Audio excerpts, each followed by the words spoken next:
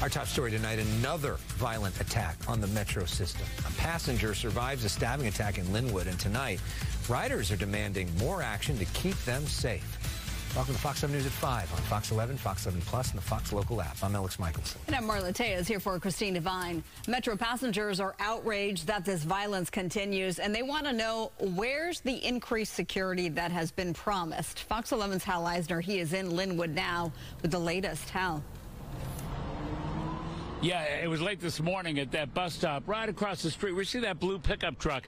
There was yet another incidence of violence on a metro bus. It apparently happened out of the view of a bus driver. You okay?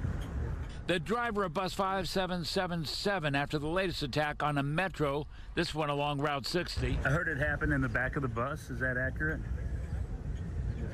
In the back of the bus? It was just after 11 in the morning as the driver was pulling to the bus stop at Long Beach Boulevard in Norton that in the back of the bus, one man stabbed another. Bus riders across the street became unsettled at hearing the news. We cannot have metal detectors to go inside the bus. Things are not going to change in the metro or the commute because there's not enough security.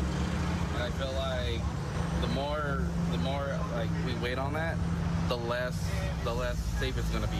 It's in just the past month we've documented a series of violent attacks. April 22nd, a grandmother stabbed and killed on the Beeline in Universal City.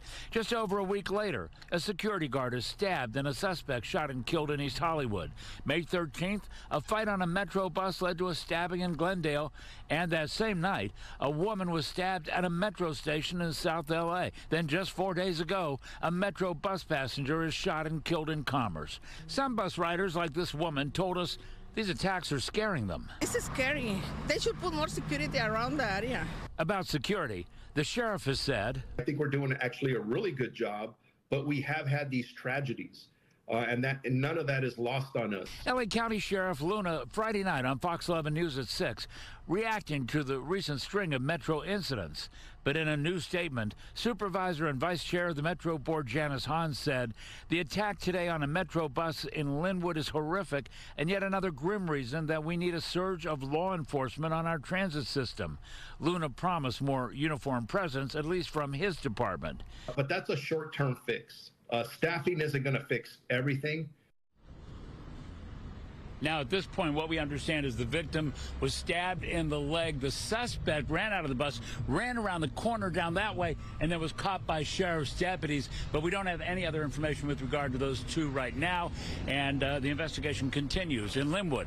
I'm Hal Eisner, Fox 11 News.